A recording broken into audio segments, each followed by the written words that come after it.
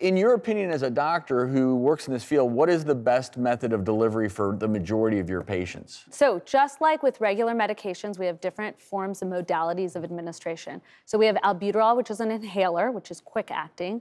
We have steroids, which are pills, which are long acting. We also have steroid inhalers, which are short acting. So it's the same idea with cannabis. So in terms of inhaled, if you're gonna use a flower to inhale, and preferably vape the flower, which is non-oil based, that's for a quick method of delivery. So if you have acute pain, for cancer and chemo patients, you wanna address nausea and vomiting quickly, and that will address quickly.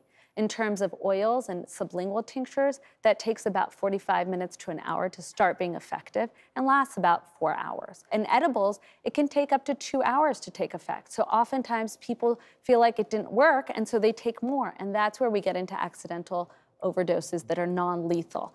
People took a bite of a brownie or a bite of chocolate, didn't work, so I'm gonna take more. That's the most common issue that we see. And that lasts anywhere from 6 hours to up to 48 hours, depending on how big a dose you took. So it's really, what do you want to get across, or what do you want to treat?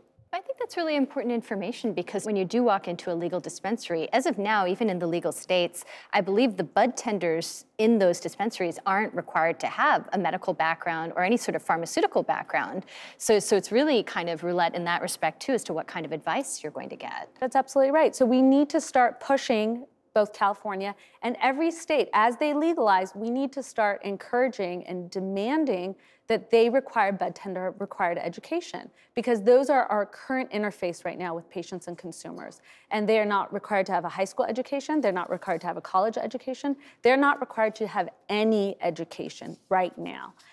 So yes, I would encourage every single person here to write to their Bureau of Cannabis Control and tell them that, you know, we do need these types of bud tender level education. We do need this education in pharmacy schools. We do need this education in medical schools. And to close this out, because we are out of time, I think there's a tendency in this country, the minute we legalize something, we assume that all methods of delivery are safe. Look, alcohol is legal in this country, but alcohol could be incredibly unsafe. Cannabis, we now know, has so many potential benefits when used in the right population as a medicine, but it also can be either abused or, as we've seen with this THC vaping crisis, it can, if taken inappropriately from the wrong source, it can kill you. And I think these are all topics to consider. I really appreciate the work that all three of you are doing to educate, because it's all about education. So if you're gonna use, know why you're using it, know the best method of delivery, and ask questions to the right people. And if you're not certain, this is where I actually applaud you, Dr. Yafai. There are doctors out there now who specialize in how to use cannabis appropriately and safely.